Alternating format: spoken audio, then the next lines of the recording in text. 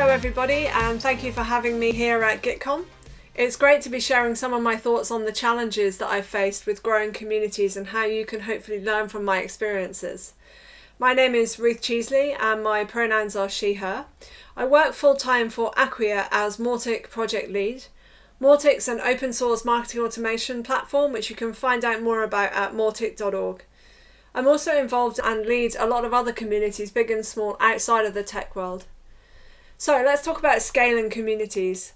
Growing and scaling a community of any kind, whether it's in tech or in the wider world, isn't without its challenges. As this is quite a short session, I've pulled out 3 key areas where I've personally faced challenges, and will share some of the things that have helped me with facing them. Possibly the most fundamental challenge as you start to grow and scale any community is making sure that you stay true to your values, that the culture of the community grows in the right direction. As you scale any community, it becomes really important to focus on developing the culture proactively.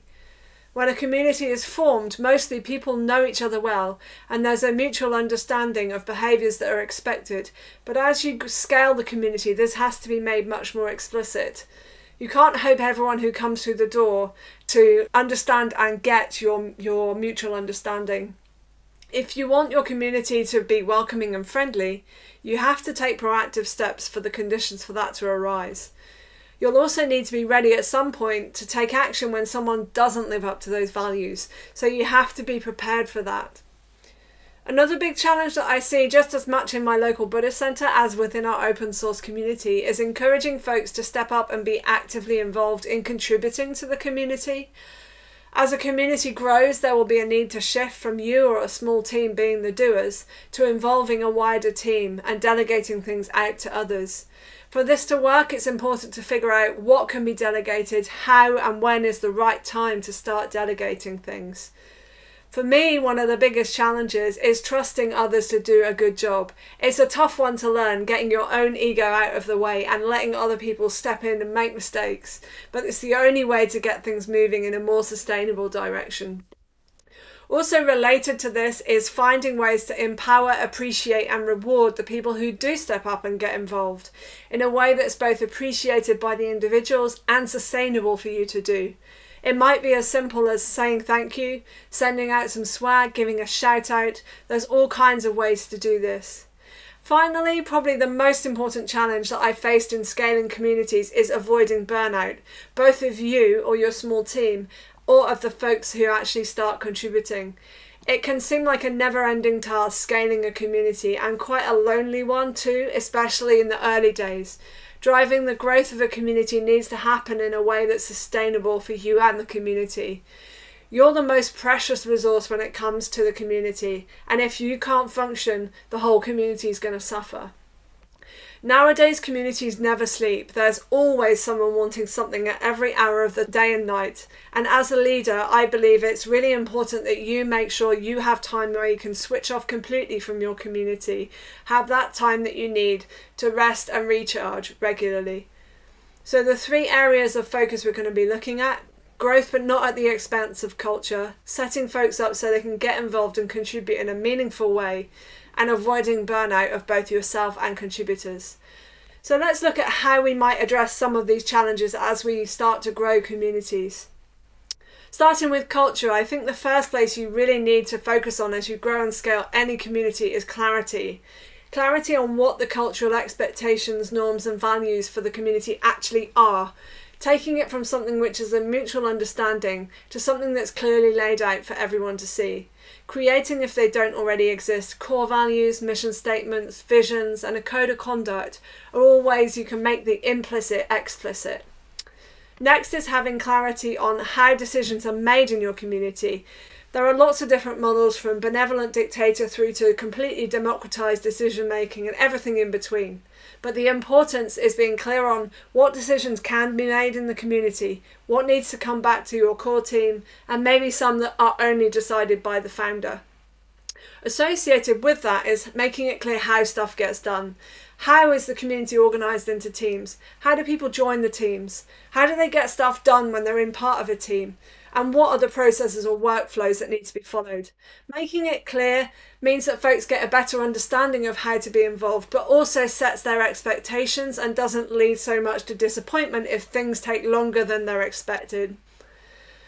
So once we've been clear on what the project's about, our values, how to get stuff done, the next key area I think is important to focus on when scaling a community as regards culture is setting the bar high and keeping it there. So what do I mean by that? As leaders, you're the ones that have to model the positive engagement and live the values you want to see demonstrated in your community. This means being a living, breathing example of your values, but also taking swift and decisive action against poor conduct, both from others in your community, but also owning your own mistakes when you make them and learning from them. Over time, it might be possible to delegate this kind of work to a community team to deal with culture and code of conduct issues, but in the early stages of scaling, this will definitely sit on the shoulders of the leaders of the project, so you need to be aware of that. So hopefully that gives you a couple of thoughts on how to make sure that as you scale your community, your core values aren't lost and you don't struggle to maintain the culture that you want to see. So what about the folks who are actually developing the community and helping you grow? Well, one of the main reasons that we found in several communities I'm involved in for people not stepping up has been they just don't actually know how they can get involved, or that there's a need to get involved because stuff just is happening. Firstly, I've found that having all the tasks that need to be done in one or maybe two systems really helps to give visibility and to direct people to where they can find how they can help. In my local Buddhist centre, we use Trello boards. In Mautic, we've got a Jira instance, and projects and teams all have their own boards. And we use GitHub issues for bugs. In the community handbook, we direct people to these places with filtered lists specifically for people who are new. So for a designer, you could go straight to a list of good first issues that are good for a designer. Or for a tester, pull requests that have already been tested once and need one more test to get merged. The handbook is also where we document information for every type of contribution. Even if we haven't had contributors with those skills yet, we still have it documented how they can get started. So if someone comes along with those skills, they can see really clearly, this is how I get going. I think it's important to consider, if you're growing community at this stage, how you're going to recognise contributors. When it's just you and a team of people who are doing it for the love of the project, you probably don't feel like you need to be recognised, but research does show that recognition helps to improve retention, so it's worth considering. Whatever you decide to do in this area has to be appropriate to your community and delivered in a fair and consistent way. Great, so let's move on and think about how we can make sure as we scale the community, we don't burn out and neither do our contributors. As I mentioned earlier, it can be a lonely process and can also set up a lot of self-doubt when you're trying to grow and scale a community. I can't emphasise enough the importance of having a peer support network around you of people who are doing similar things. Not only does it help you tap in and contribute towards a great body of knowledge and experiences so that you're not reinventing the wheel every time with a new challenge that comes up, but it also gives you a place where you can share your difficulties and challenges, where it can be heard and held by people who are going through the same things.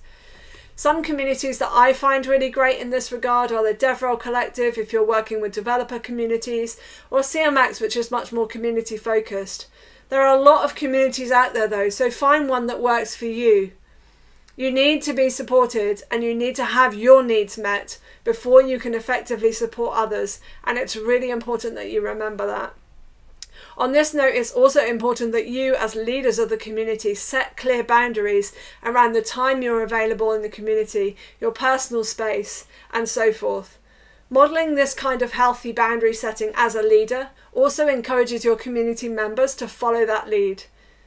I feel like also as leaders of a growing project, it's important to check in periodically with each other, with your core team, but also key contributors, just to chat about how they're doing, how they feel about the community, if there's anything that they're finding difficult, especially if you've got leadership roles, people who've been promoted in the community. Supporting the leaders really helps set them up for success, which helps set your community up for success.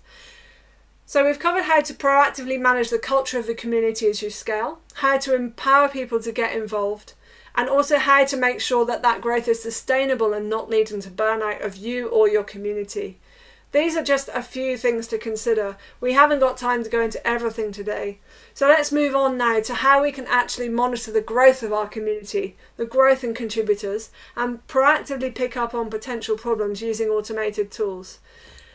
So first and foremost, it's important to decide what's actually important when you're monitoring the growth of a community.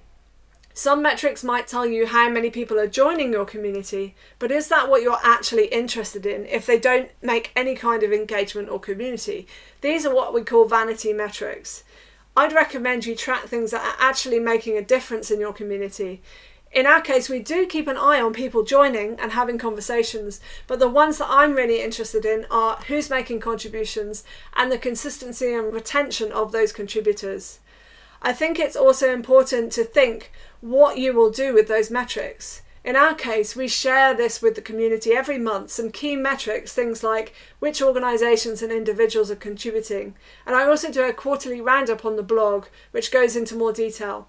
At my Buddhist Centre, we share things like traffic to our website, proportion of those who go on to book a place or attend newcomers, and how they heard about that. Those are the things that matter to that community and matter to the growth of that community. Those are the things you want to measure. It's also important in tech communities that we make sure we're not just focusing on code contributions, but we're also tracking non-code. These ones aren't so easy to track, but it's important you do make an effort to make sure those people are recognised. But whatever you decide to do, I'm all for making sure it doesn't add to any overhead to your daily work. There are some tools that you can look at using that automate a lot of this for you. Depends on your needs as to which ones are actually going to be appropriate for you. But these are some tools you might want to consider. So Cauldron is web-based. Grimoire Lab allows you to install a dashboard locally and also allows you to track your own metrics that you're actually interested in. There's other tools such as Orbit, which allows you to get into more detail about community health and sentiment analysis and how people are moving through different stages of engagement in your community. And the one that we use in Mautic is called Savannah CRM. This one has much more of a focus on the contributor side of things. So who is contributing, what organisations are contributing, and also you can drill down into specific areas of your project. You can look into sentiment analysis and you can look at who's talking about what in your community. So these tools will let you track a whole range of things. You have to obviously decide what's relevant. It can let you pick up on things like if the speed of which you're dealing with pull requests is going down, so people are having to wait longer. It can give you warnings about that. It can also alert you to say nobody's actually responded in this particular channel in the last 3 weeks, but there's been multiple conversations with the community. So nudging you towards engaging where you're not actually responding to people in the community. So they're all worth having a look at, having a trial and seeing what actually meets your needs for your community. So I hope this has given you some ideas for dealing with the challenges of growing and scaling communities, and also a bit of a short overview of the tools that you could look at using or at least investigate to monitor that growth and pick up on developing issues. I'm available in the Discord channel to answer any questions that you might have, but you can also follow up with me on email at ruth.cheesley@mautic.org, or you can ping me on Twitter or LinkedIn, whatever works best for you. Otherwise, yeah, looking forward to chatting, and please do reach out if you have any questions. Thanks for having me at GitKon, and I hope you have an awesome event. Speak to you soon. Bye.